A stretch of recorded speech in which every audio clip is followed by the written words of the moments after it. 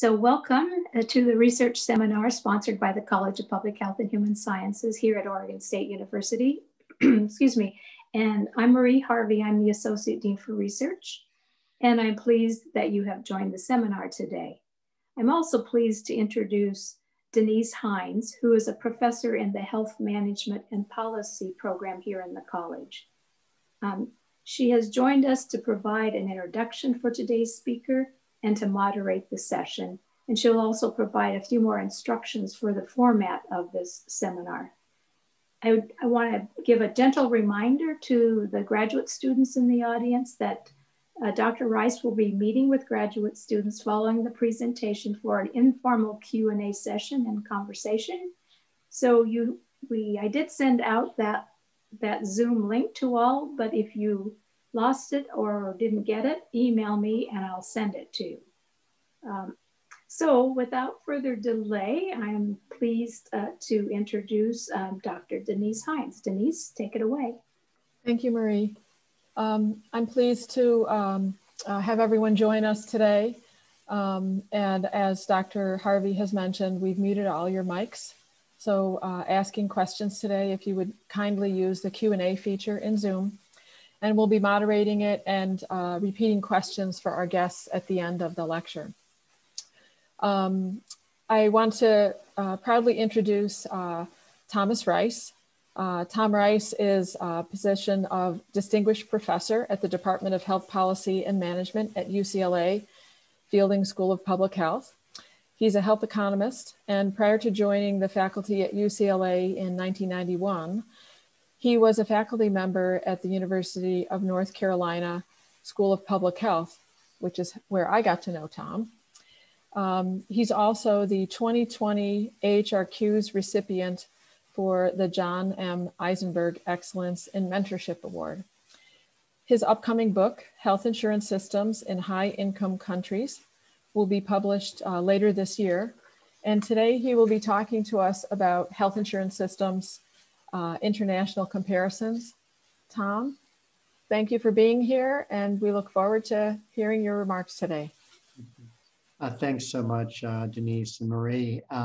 Delighted to be here. My only regret is that we can't do it in person, but pretty soon we'll start doing things in person again. Thanks very much for having me today. I'm really happy to be able to talk about health insurance systems. I'm going to be talking about 10 different health insurance systems in high-income countries. So let's just begin. So I have to begin with something of a downer, which I'm going to start with all the caveats. I'm going to spend a fair amount of time on this slide and then zip through the other slides, basically, because I think that there are a lot of caveats that you need to keep in mind when comparing health insurance systems. And the first one is that, if you ask me, like, what's the best country? I'm not going to be able to give you an answer. And I don't think other people will be able to do that too. That there really isn't a best country or a best system, or maybe even close to it. There's just little agreement on which are the highest performing systems. I mean, just give you some examples. The Commonwealth Fund, a US foundation, does surveys of the citizens of 10 different countries, 11 different countries. In their survey, the US overall comes out last. France and Canada come out 9th and 10th, but France was awarded the best system in the world by the WHO many years ago. And Canada is often pointed to by people on the left as the prototypical system. So there's a great deal of variation. Another example, the UK. That's listed as the best system by the Commonwealth Fund, but people decry the long waiting list. And also, it comes in 10th place out of 11 in the fund's measures of healthcare outcomes. Again, it's not clear what the best system is. The US looks pretty bad in a lot of measures, but it looks great in certain things. For example, cancer prevention and death rates from things like breast cancer. So it's hard to pick a country, but you can't even pick a system. Like two of the countries that come out pretty well in a lot of the ratings are the Netherlands and the UK. They have entirely different systems. The Netherlands has a system based on managed competition. The UK system is based on really more top-down government. They both work well. So there isn't even one best system type. So that's one caveat I wanted to provide. A second one is that even if you found a system or a country you like, you can't just grab and take it. And there are a couple reasons for this. One is that different people want different things. People in different countries want different things. So it's not clear it would work so well in another country. But also, if you tried to grab another country's system and put it in your country, it might not work the same way. Like one thing we know, and I'll show you later, is that prices are way higher in the US than in other countries. If you were to take one of their systems and plop it down in the US, would we be able to achieve prices that low? Probably not. Probably there'd be political obstacles in order to reduce prices. A third caveat, disappointing to many, is that fundamental change only happens rarely in healthcare systems, that incrementalism is the norm, and maybe what we have to hope for is big increments. I mean, as the one fundamental change I can think of was the UK over 70 years ago in 1948 when it started the National Health Service, but it's hard to come up with other really fundamental changes that happened quickly in a healthcare system. The Dutch had a big change in 2006, but it's 20 years in the making. Canada had a big change in the 1970s when it went to a national health system, but provinces had been doing that over the previous 15 years. So these things generally happen incrementally and generally happen over a period of time. I wouldn't expect anything dramatic really soon in the United States. A fourth thing is that, as you all know, health indicators often reflect social determinants more than the success of a healthcare system. I'll show you a couple slides in a moment. I think I accidentally showed you one already. If you were to compare infant mortality rates, like Massachusetts is way lower than Mississippi. Is it due to SES or is it due to the healthcare system? Well, what you find is that Massachusetts has fairly similar infant mortality rates to a lot of Western European countries. But again, you don't really know. You really don't know what is the healthcare system and what is the situation of the people coming into the healthcare system. But I will say that the US system, by most measures, I say, is a massive underperformer. So I alluded to the next two slides. So differences in what we have coming into our healthcare system. Here are obesity rates. If I put Japan in there, it would have been 4%. So it's hard for a healthcare system to solve problems like this. It can contribute, but it's difficult to solve. Another one here, diabetes and hypertension hospital discharges. Well, actually, Germany has the highest rates, but the US is up there as well. Much higher than, say, the Netherlands, which is another country that is like our system and relying on a managed competition. So if the Dutch perform better than us, you know, is it because they're doing managed competition better? Or is it because people are coming into the system healthier than into our system? So anyway, there's only so much we can learn from these cross-national comparisons, but I think the important thing is there are important things that we can learn, and that's what I'm going to be going over today. So as I say, I have a lot of slides, but I'm going to be zipping through them and happy to answer questions afterwards. So the three things I'll go over today, comparing some statistics on different countries' performance. And then I'm going to talk about each of 10 countries really, really briefly. There'll be 2 slides on each country, just to give you some background. The book that I've just written has a chapter on each of the country as well as evaluates the performance with regard to equity and efficiency. And the last thing I'll look at very briefly at the end is what system traits promote equity and efficiency. So let's start with the national comparisons. I'll do expenditures and usage, then coverage and access, then access and outcomes and quality. So this is a very recent chart showing healthcare spending as a percentage of GDP. And one thing that you can see, something that you all know, is the US is an outlier. It's much higher, much higher than the other countries, dramatically higher than the other countries. Now, you can't really use this chart to see which country, we've been growing faster than the other countries, because it depends on where we started. You certainly can tell we've been growing faster than Germany and Sweden because they started where we did in 1980, but the other countries started much lower. So we were always higher than most countries, but we were absolutely higher than others. Now, one thing that people sometimes think is, well, we're a rich country. That's why we spend more. And that's not why we spend more. So what I've done here is I've controlled for how wealthy a country is. And I put how wealthy the country is on the horizontal axis. And I put per capita healthcare spending. And if I put GDP percentage, it would have been the same graph, but I'm putting per capita spending on the vertical axis. And then what I've done is I've drawn a line between the other 9 data points, okay? And a remarkable thing happens, at least to me it's remarkable, which is if you know only one thing about these countries, which is how wealthy they are, you pretty much know how much they spend per person on healthcare. Almost every country's on the line. Germany is a little bit above, the UK is a little bit below, but pretty much the countries are on the line, are on this simple regression line.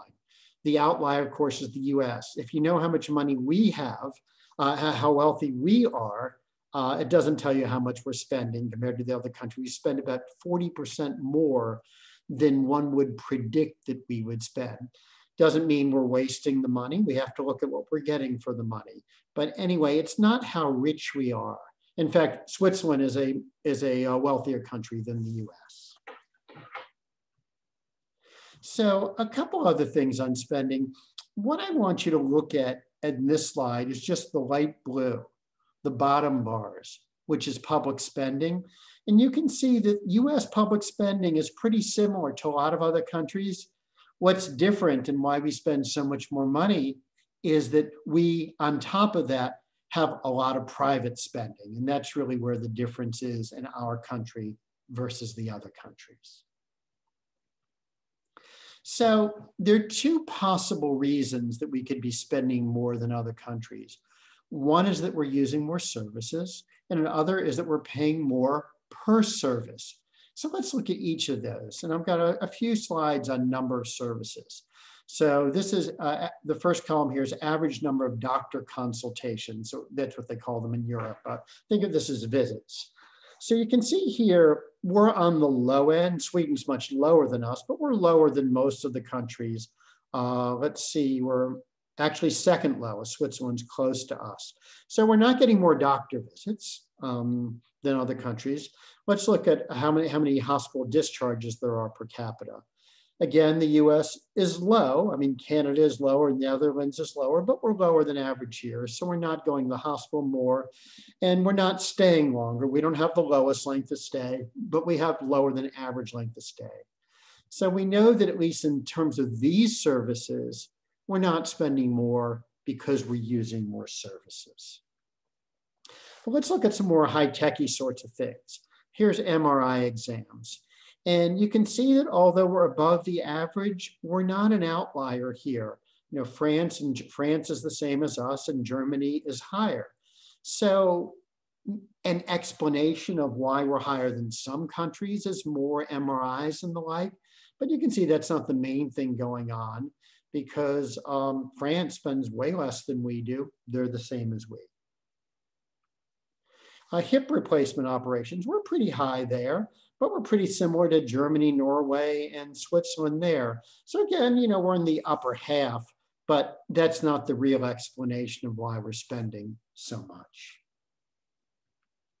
So now let's talk about the other possible culprit, which is prices. And it turns out that, and most of you know this already, I think, is that the main reason that we spend more than other countries is because our unit prices are so much higher. Now, you need to keep in mind this is something of an imperfect measure because we don't know how much quality is embedded in prices across countries. For example, our hospital price, the price of a hospital stay in the US or a hospital day is way higher than other countries. But you have to ask, is the quality we're getting for that day higher? And we can't control for that. But you know, you may have some judgments about that. We do have some outcomes data. So this is from something called the International Federation of Health Plans. And what it's looking at here is the private insurance prices in the US. And those are the red dots. and they put them at 100%. And what they have here is 14 different procedures. The prices that the national health programs in all of these countries pay for all of these different procedures. And it's a remarkable graph because you can see that only in one case, cataract surgery in New Zealand, is the unit price higher than, or I don't even know if that's New Zealand or another country, is the price higher. Not only are the prices lower for everything in all of these countries, but they're way lower. One thing I think is interesting is Holland, the orange dots, just again, they have a pretty similar system to ours, but their prices are often like 1/7 of what our unit prices are. So we seem to have a culprit here, which is high unit prices. And so what I'm now going to show you is drug prices. And drug prices are the same. Strangely, there's also one dot to the right of the US. It's for one particular drug in the United Arab Emirates. But the other drug prices are generally about half or less than half than they are in the US. And of course, that's been agenda, not only the Biden administration, the Trump administration said that they want to do something this as well. So this is definitely on the policy plate right now. So anyway, the bottom line there is that we're an outlier with the spending, and it seems to be because we pay so much per service. Now, moving to coverage and access. This graph shows you the percentage of the population covered under public programs. So the US is low at about 35%. You know, that's Medicare and Medicaid. Most people aren't covered by public programs. The other countries are pretty much all at 100%. Germany isn't because Germany has a parallel private insurance system that I'll talk about briefly in a bit, but they still have universal coverage.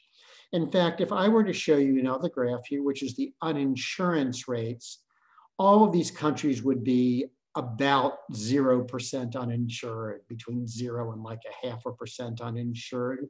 The United States would be about 10 or 11% uninsured. I'm not telling you anything you don't know there, but I wanted to show that to you. So let me show you some other indicators of access to care. So this is from the Commonwealth Fund's study. This is their 2016 study of adults. They came out with they're coming out with a 2020 study soon. They published a little bit on it already. It's called the Mirror Report. It'll be coming out in the next few months. I don't use it here because most of the surveys were done during COVID. And so I'm a little bit worried about some of those results. But so I show the 2016 data here. And this shows having any of 4 cost-related access barriers for low-income adults versus all other adults. And you can see that compared to the other countries, we're not getting more for our money. More adults are claiming access barriers in the US than the other countries. Overall, and for low-income adults, 43% of low-income adults in the US say they have these cost-related access barriers. Other countries much lower. It is interesting to see who's close. Switzerland and Canada and France are the 3 countries that were somewhat close to the US, but the US is still considerably higher. Skip dental care because of costs in the past year. US is highest, but Canada is pretty close. Now let's talk about waiting for care. One thing you hear about the US system is, well, you know, we've got our problems, but at least you don't have to wait for services. Well, that's not true. Here they asked, did you get an appointment the same day or the next day? And so here a high number is good.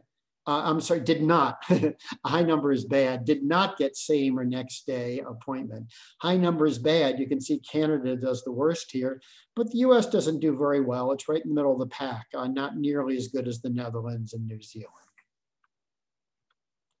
Did you have to wait 6 or more days the last time you needed care, again, by income?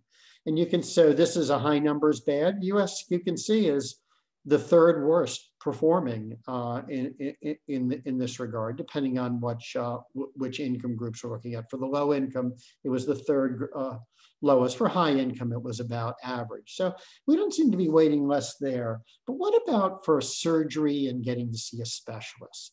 So this is what the Commonwealth Fund found there, which the US looks pretty good for these two things, getting a special appointment and getting elective surgery. But we're not the best, but we're looking pretty good. So specialist appointment, less than 4 weeks. US at 80% is second after Germany. Waited 2 or more months at 9%, high is bad. US is second after Germany. So we look good there. Elective surgery, 68% within a month, second to Germany, it looks like, and waited 4 more months. A lot of countries were around there. We were in the top 5. So we wait less for these sorts of services, not other ones, but a country with universal coverage, Germany, waits less than we do. So let me just show you a little bit with outcomes and quality, and then I'll go into talking briefly about each of the countries. So this is a statistic called mortality amenable to healthcare, and focus on the darker red dots, which is the more recent data. So these are things that you shouldn't have died of if the healthcare system had been doing its job. And for most of the 31 diseases that go into this measure, it's dying before the age of 70. The measure's not perfect. It's a little bit arbitrary. Like in terms of heart disease, it counts half of the deaths for heart disease towards amenable mortality. So there's a concern in the literature about how much SES is this picking up. But regardless, the US is the worst among all the 11 countries here. And you can see that it's actually hasn't gone down as much as the other countries between 2004 and 2014. 2004, UK did worse than the US. Now it does considerably better. This is self-reported from the Commonwealth Fund. Did you think you experienced a medical, medication, or lab error in the past 2 years? You can see what the 4 measures are on the left. If you look at the bottom line, any of these, the US doesn't do so well. 22% people said they had these problems, which was tied for 3rd worst. So we're not looking so good there either. We look very good with regard to breast cancer survival. You can see that we're top here among the countries. We're actually the bottom for cervical cancer survival. So anyway, that's what I had to show you there.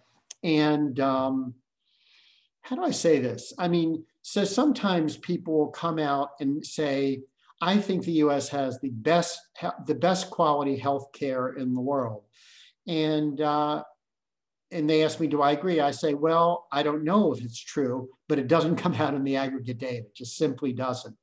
I think that most of the quality problems that we have are due to poorer access. I don't think it's due to a poorer medical care system, but it's hard to find a lot of statistics where our outcomes are better than other countries, with the exception of certain cancers. So what I want to do now is just talk briefly about each of the 10 countries, just to give you a feel, and I'm happy to do my best to answer questions about them later on. I become as expert as I could in these countries, but I didn't grow up in any of these countries. So I group countries into single payer and multiple payer countries. And the US will be the last country. So my first 9 countries are countries of universal coverage. So let's start with Canada, because you hear most about the Canadian system. So it has a single payer system. It isn't a national system. It's done by each province. Each province has its own healthcare system, and they negotiate fees with providers. And they're able to keep their fees pretty low because the provinces are the only buyer of healthcare services. They have what economists call monopsonistic power. They can keep the fees low. Canada, a much more fee-for-service system than our country does. It's a funny system. On the one hand, it has really rich benefits for hospital and physician services, and really meager benefits for everything else, the lowest of any of my countries. It's the only of the countries with universal coverage that doesn't provide prescription drug coverage to adults. A couple provinces, I think, do, but that's not the norm. Dental coverage is generally pretty poor. And people need to have private insurance, but private insurance is inequitably distributed because it's done mainly through employment. So each slide, each country, I'll just give you some successes and some concerns. One success already mentioned is that they're pretty cheap. They can keep their fees low, way lower than the US. And of course, also a single payer system is easy to administer, so they have very low administrative costs. And if you think that high tech is a problem, the provinces have very good control over that, and they're able to regionalize services and determine which hospitals would provide which access to which technologies. Concerns is that of all the countries, the waiting lists seem to be the longest in Canada for both specialist appointments and elective procedures. In like the Commonwealth Fund surveys, their access, equity, outcomes all come out pretty poorly. In a lot of aggregate statistics, Canada does not provide a good model, in my opinion. And the last thing I wrote is institutional stasis. It seems like the Canadian system, according to Canadian researchers, is not changing as quickly as it should with the times. So moving right along, United Kingdom, you've heard of the NHS system. It's more of a top-down system.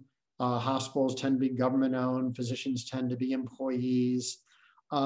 It's less of a fee-for-service. Primary care is done more on a capitation basis. And what they do is they put a lot of power in primary care. The primary care groups do something called commission, which is they're the ones that purchase hospital and specialty services. So there's a very strong gatekeeping sort of system in the UK.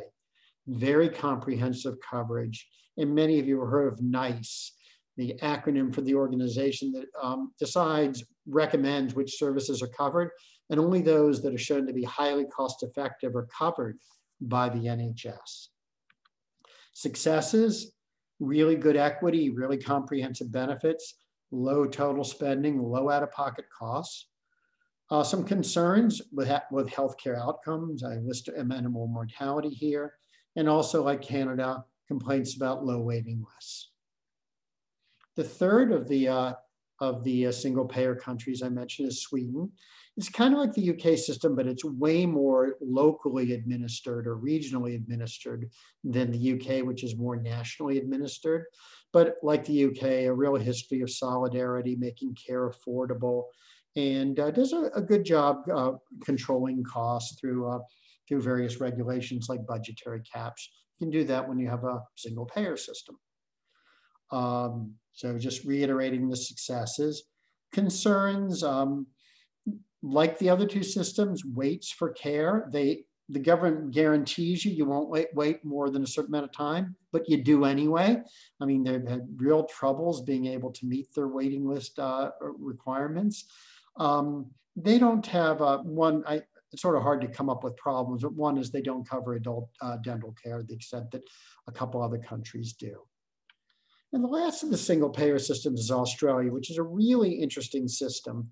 It has public and private hospitals, but it relies a lot on private insurance to wrap around the public program. And the government encourages people to get private insurance by subsidizing it and by penalizing those who don't get it. And one of the problems is that the wealthier people are the ones who end up getting the private insurance. And what the private insurance affords is, first of all, coverage in private hospitals or private wards in public hospitals. And you get, I didn't mention this, you get to pick your surgeon there. And you might be able to pick a better one. You get faster access. And doctors can be paid more by treating you. So it can be something of a two-tier system. So they have some really excellent health outcomes, one of the best in the world.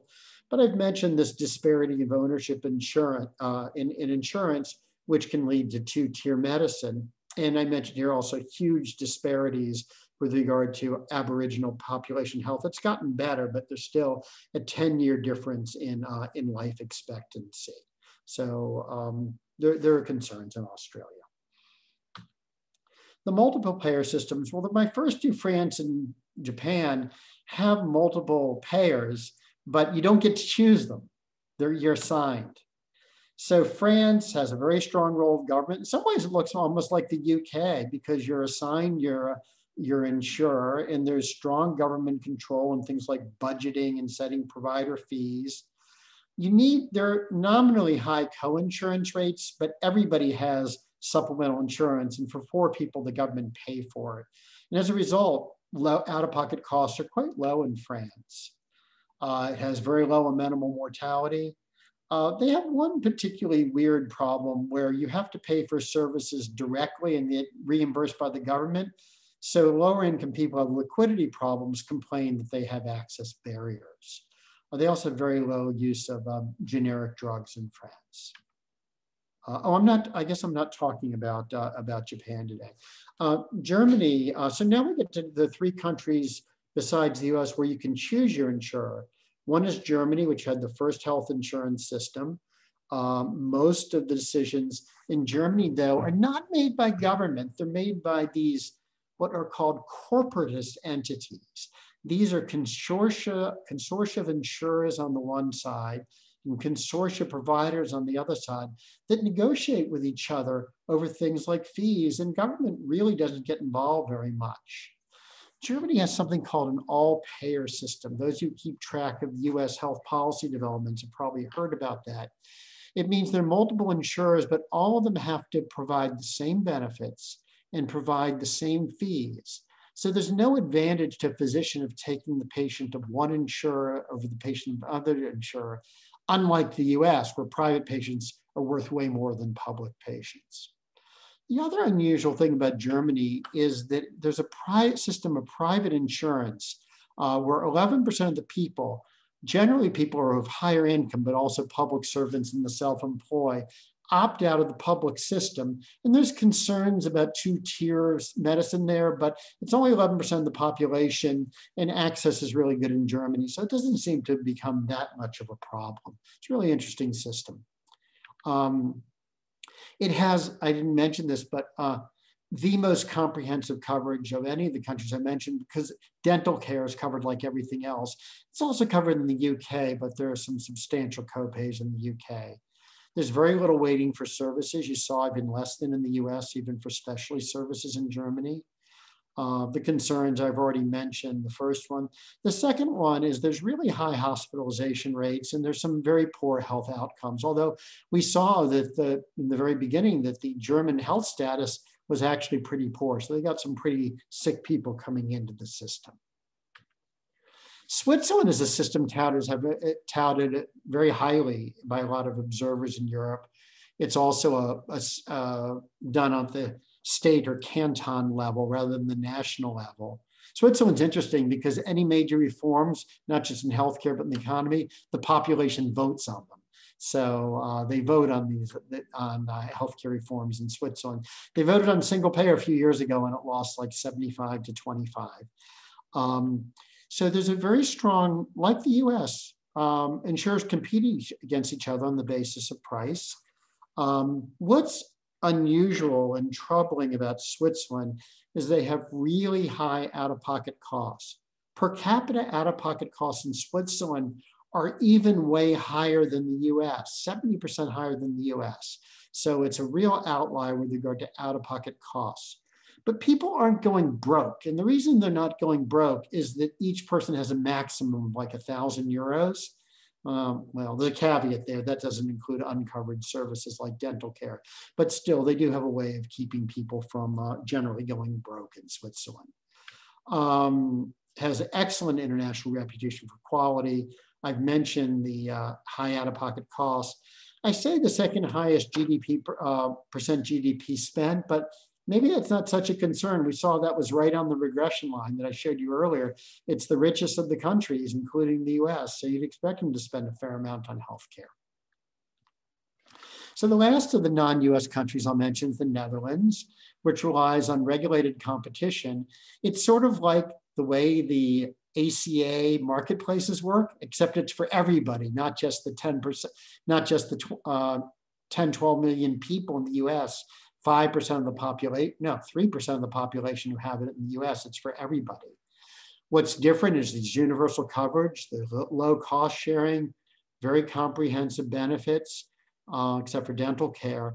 And, but one thing is different is the government does put in some global budgets, and it is involved in some price setting. So in that respect, it deviates from the competitive model we have, where prices are determined by insurers negotiating with providers and drug manufacturers. I think the Netherlands shows that strong government rules overlaying managed competition can work to protect access, low out-of-pocket costs, actually low spending, low waiting time. So I think there are relatively few concerns compared to my other countries. The US, well, we're a mix, as you know, of tax-based coverage, Medicare and Medicaid, and employer-based coverage through your job. What's special about us? We lack universal coverage. We have really high out-of-pocket costs. Nobody has deductibles like we have in the United States. We're a very innovative organizationally. If you look at organizational things like HMOs and PPOs and ACOs, if you look at payment like pay for performance, you know, we're on the cutting edge. A lot of that stuff is starting here. A lot of it actually in our state Medicaid programs. Another thing unusual about us is we don't have a central cost containment mechanism. Our costs are basically what our costs are. There's no overarching global budget. And what I like to summarize it as is that rationing is carried out mainly on the demand side rather than the supply side. We charge people a lot. We say, here's the information, go use it, make choices. You know, it's your fault if you make a bad choice. We don't have technology controls. We don't have budget limitations. We don't control the number of providers. So we don't use as many of the supply side mechanisms that, that other countries do. I could go on and on with the US system, but I don't want to. So some successes, I would say, are organizational innovation flexibility, some good outcomes, but we have high uninsured rates. You saw high unit prices, you know, compared to all other countries, and some pretty bad aggregate statistics with regard to access and outcomes. So my last few slides are what system traits promotes health equity and efficiency. And I'm going to give you an answer for equity, and I'm not going to be able to give you an answer for efficiency because I don't know. So let's start with equity, where I have a better sense of that. So what system trait, and so basically I did this using all the data I collected across the countries in equity. I had 4 different data sources. And what system traits promote equity? Well, one is universal coverage. All the countries had it except the US. Another is at low cost sharing. Remember, Switzerland had the highest cost sharing. Well, it had substantial financial access problems. Australia has some pretty high cost sharing through the private insurance. They also have some financial access problems. Canada has some severe financial access problems because it doesn't cover prescription drugs, and it doesn't cover dental care. So it has a very limited scope of services. And I think that might be my next bullet point, which is the benefits package matter. So the 2 things that often are not covered, well, dental drugs are normally covered, it's not covered in Canada. Dental is only covered in a scattershot way. Germany and the UK cover it, and they have fewer access problems. Dental care is really important, and coverage for it is poor, and most people have to get it from supplemental insurance. But except in France, it tends to be the wealthier people are able to afford supplemental insurance.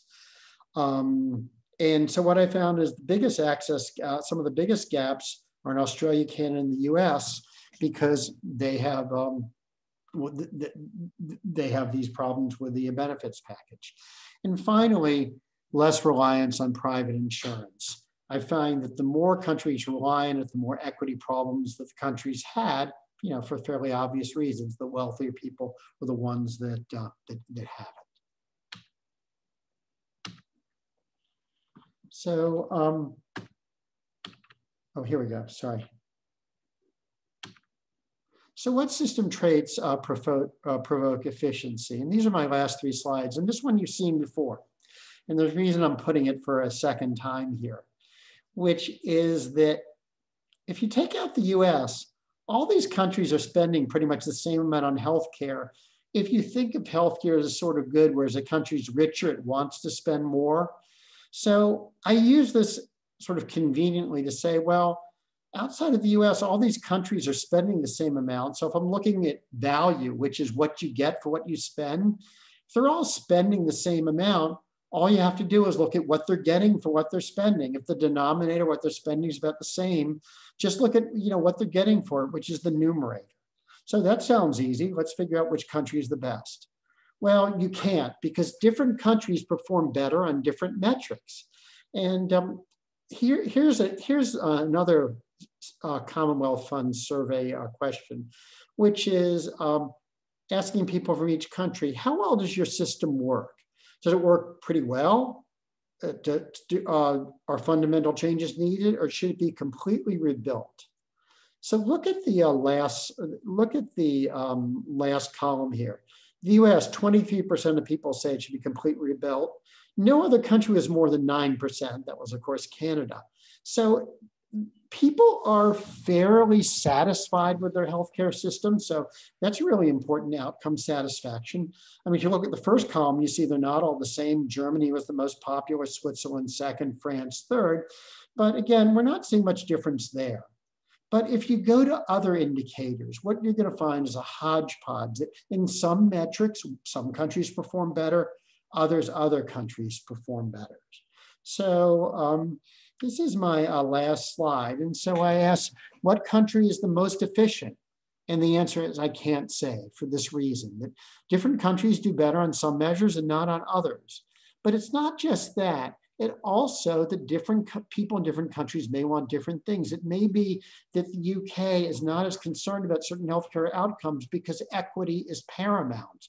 It may be that the Germans are that the Swiss, want to make sure that things are, if they're running on time, that be efficient. They actually don't have the history of solidarity that the other countries do, and they may not be as concerned about the access barriers. So, each country may be trying to satisfy a different objective function.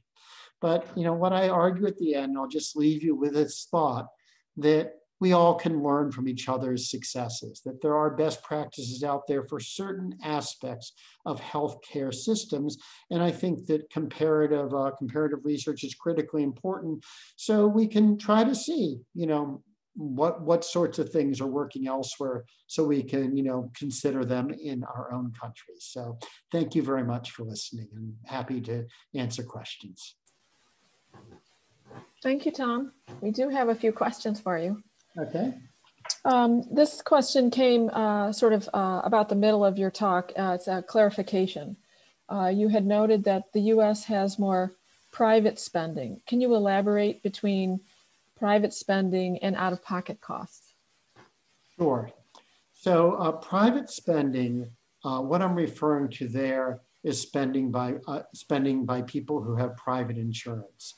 So I think about 90% of people with private insurance have it through the employment sector in the US, and the other 10% have it through marketplaces or have it through other individual coverage. Maybe it's 85-15.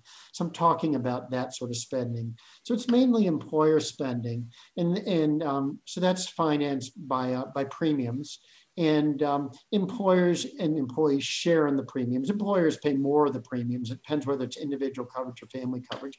But roughly employers are paying about 75% and employees are paying about 25%. But always keep in mind that even though the employer is paying 75%, you, the employee, are really paying that 75%, because it means you're getting lower wages than you would otherwise. So that graph is showing how much are the Medicare and Medicaid people responsible for versus how much are the privately insured people responsible for. Thank you. Another question also came about midway when you were talking about prices. The question is, I'm wondering why other countries have cost-related barriers to care if they have universal health care. Any insights about that? I do. So there are two reasons that other countries have these barriers, and they do have barriers. If you look at the Commonwealth Fund results, a lot of people in these countries say that cost is preventing them from getting things. So there are two reasons. One is that there are co-payments or co-insurance, so you do have to pay a certain percentage of the bill, and that causes a barrier. But the other barrier is that certain things are not covered under the public systems. Dental care is a good example of that. Physical therapy often isn't covered. Eyeglasses and hearing aids are almost never covered. So there are a lot of services that are not covered. So it's a combination of out-of-pocket costs, cost-sharing requirements for services that are covered, and paying for, the kitchen sink for the things that are not covered. Great, thank you.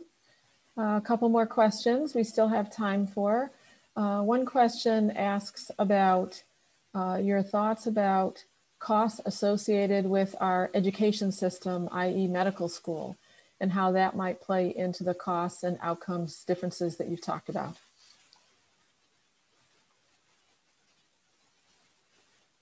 I don't know if it would play into the outcomes at all. I mean, medical school is extremely competitive to get into, and it's going to continue to be probably even more competitive. I think a lot of people are just more interested in going to medicine now in the wake of COVID. So the question then becomes the way in which we, well, there are a couple aspects to it, but I think that maybe what you're getting at, I'm not sure, would be the whole tuition thing, where that, the average doctor has a large amount of medical debt.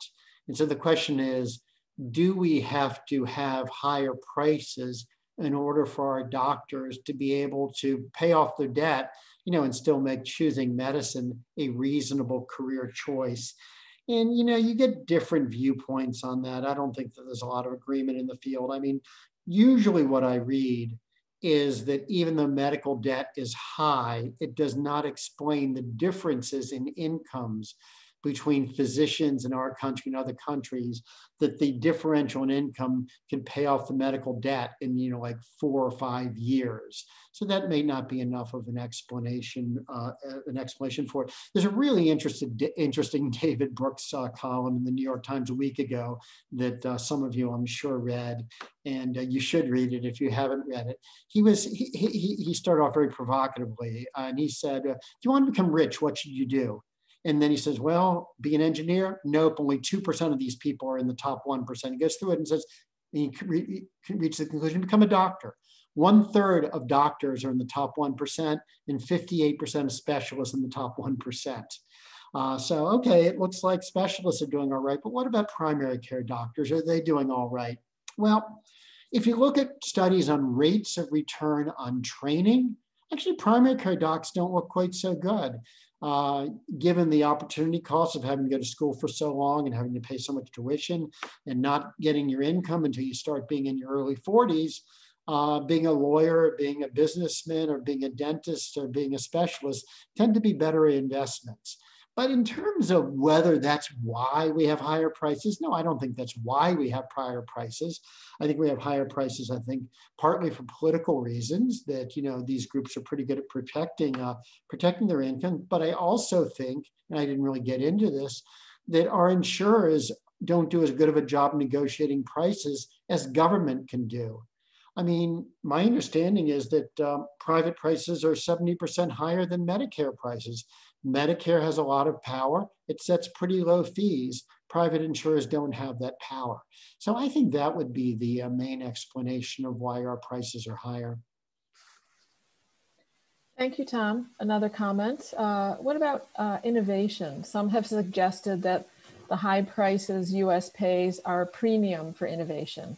What do you think about how much this premium actually results in more innovation?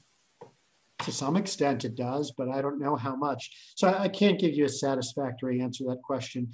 As you can imagine, different analysts have come to radically different solutions about, do we have to pay this much for drugs in order to get the innovation. Some people say, no, we don't. Other countries are very innovative with much lower drug prices, Switzerland, for example. Other people think that, here's the argument in favor of the high drug prices, which is that at the margin, higher drug prices do seem to encourage more investment in R&D. So let's suppose we had much lower drug prices here and that R&D went down. The question is, what wouldn't be invented? Would it be just some worthless Me Too drug, or would it be the next Hep C, or the cure to AIDS? I mean, to HIV, that sort of thing. And so these are hypotheticals. We really don't know the answer to the question. So unfortunately, I won't be able to answer it. I don't know whether the higher prices are encouraging it at the margin or if it's making a really big difference. I think you'll get very different viewpoints from different people on that. And my own personal feelings is we don't have to be paying this much for drugs. In terms of technology, I don't think the higher prices make a lot of sense. That the Netherlands, for a lot of these things, as I say, pay 1/7 of what we do. The other thing in the U.S. is we've got such tremendous variation in these prices. You can get if you go shopping for an elective scan of some sort, you might get 5-fold differences in prices, just remarkably different prices. And that to me says that we don't have to be spending as much as we're spending. A little bit of a segue on that comment. Another question, Tom. Can you say a little bit about the impact of governmental control of technology and its relation to healthcare expenditures?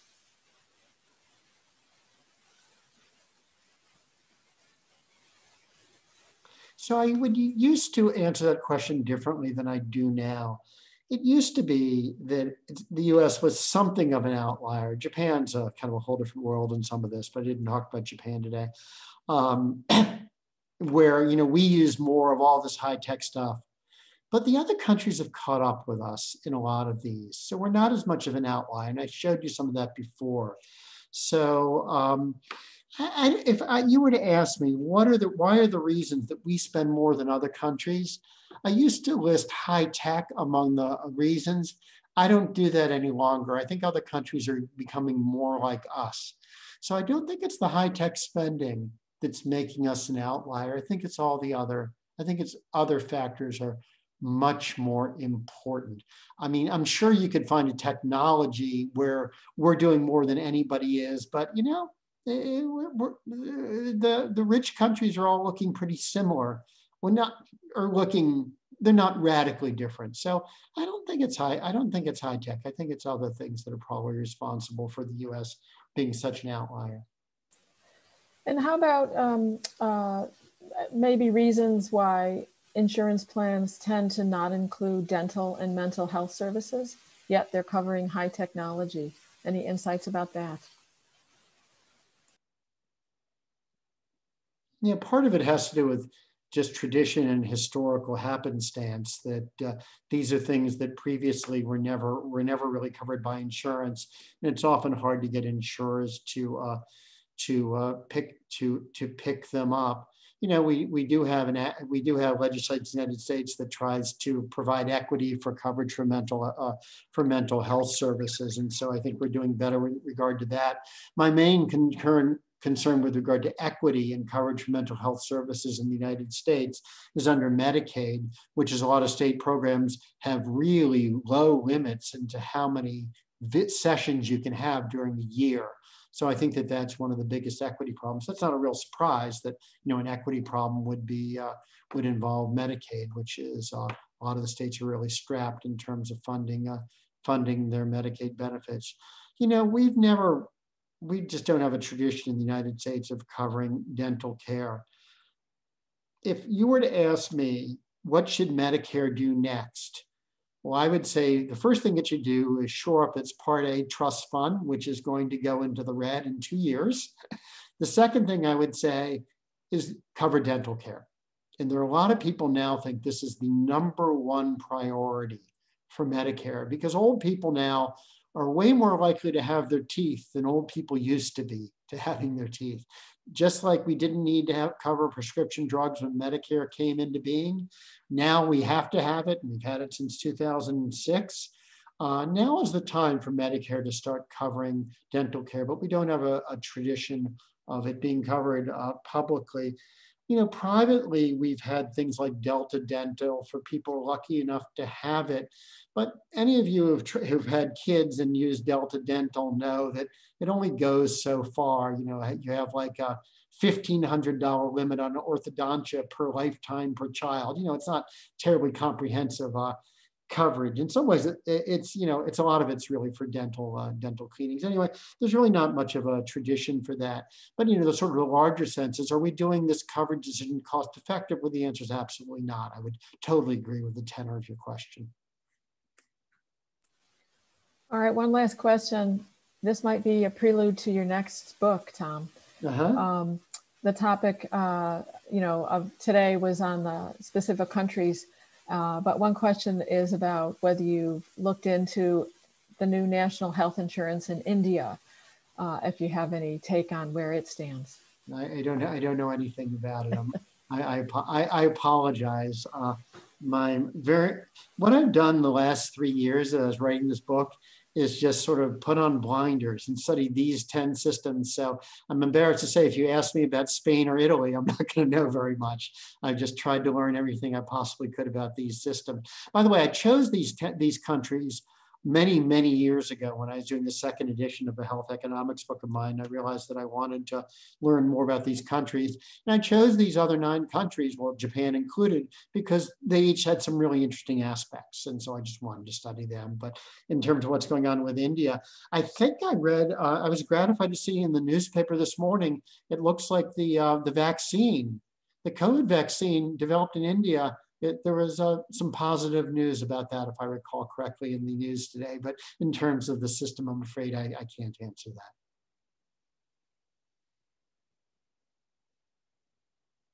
I'm talking without my mic on. Dr. Rice, thank you very much. We've had a lot of compliments and maybe more questions from a couple students that I hope that we could carry into our student session that will start in a few minutes in a separate link. Thank you so much for your lecture today, and we're very grateful. Okay, my pleasure. Thanks, Denise.